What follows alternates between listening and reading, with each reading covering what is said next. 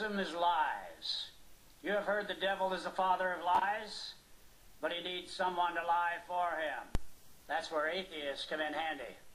Atheists like to play devil's advocates, so the devils they don't believe in are more than glad to accommodate them. The first lie atheists like to tell is their unbelief proves God doesn't exist. And they will give you a million excuses to try to prove their unbelief. They say they just don't believe to gain an advantage in debate, but as soon as they get into the heat of the discussion, they are slamming God with slanders. Have you ever heard anybody slander the tooth fairy? You don't talk bad about someone you don't believe exists. Once they foolishly dismiss their creator, they have to find excuses to explain the existence of the universe. You know, universe is not something that you can hide in your closet. And having lots of practical lying experience with their parents and teachers for not doing their homework when they were young, atheists grow up to be very experienced at explaining what didn't happen. They want the world to believe God didn't create the universe. They say universes do not create themselves, but according to science, they form naturally.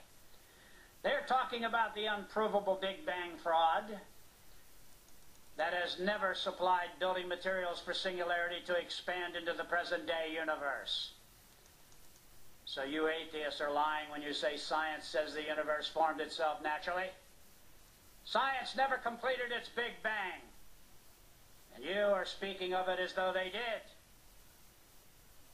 The universe cannot form itself naturally without the building materials to do it. Prove your first cause.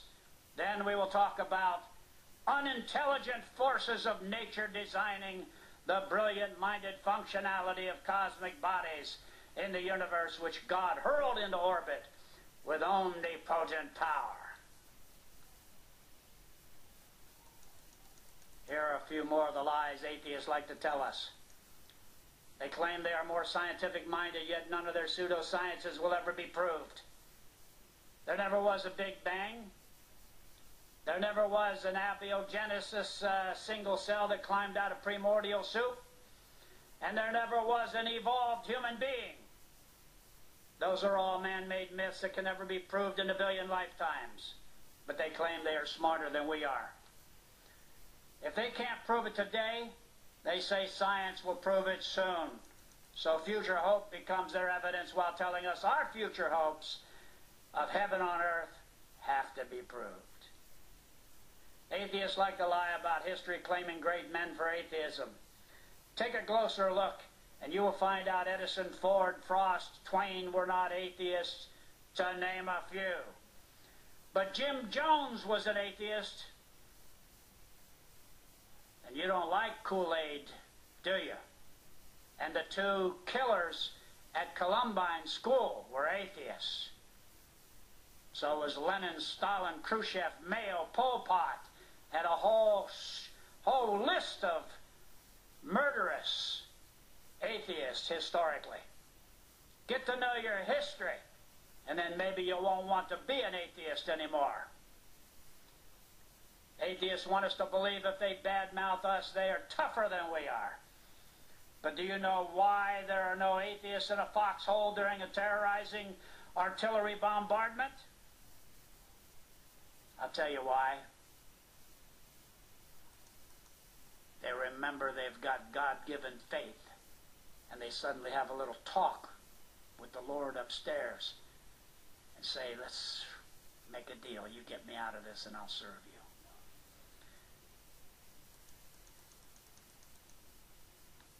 Atheists say religion is the cause of all the problems in the world. They blame us for the bombing of the World Trade Towers. They say religious wars are the cause of problems throughout history. And I'll tell you why wars are fought. It's because people lust for power, for wealth, for control, for fame. And they will dress their wars up in religion if that will get them an army. But But you can't blame God for that. Atheists love to lie, saying design is complexity. And since all the universe is supremely intelligently designed with incomprehensible complexity, atheists dismiss the omnipotent, brilliant-minded, creative power of God by changing the meaning of one word, design. Now, it's hard for any reasonable person to miss seeing the human body as a wonderful achievement of brilliant-minded design, and medical science fills libraries explaining its many incredible functioning designs. And mankind designs replacement parts for the human body that are always inferior to the original. Therefore, the original body was designed by a supreme being, someone supreme to you and I, and to the greatest genius designers you can find among humanity. Atheists deny the word design. It's like kryptonite to Superman. Get that word design out of here. Well, I'm telling you that word design is here to stay, and you are the proof God exists. Look in the mirror. Quit denying it.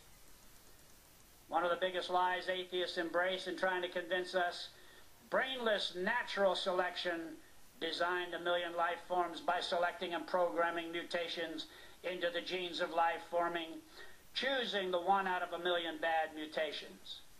If you want to believe lies, you will become an atheist. The fool has said in their heart, there is no God. The first lie atheists tell themselves is there is no God, and to prove it they must lie. They say they don't want to go to heaven, but they have no idea what it is like to be one with God in the divine nature of Christ. They say they are looking forward to going to hell. They think they might have a little party down there. Have I got news for you? There is no party down there, and there are no atheists anymore down there when they arrive. They're all theists, hateful theists. You atheists say you are searching for truth, and you dismiss your Creator in whom all truth is. And what does that leave you with? Lies. Lies and more lies. And all of the atheists will say, prove God exists. And we say God has already proved He exists. Stop lying to yourselves.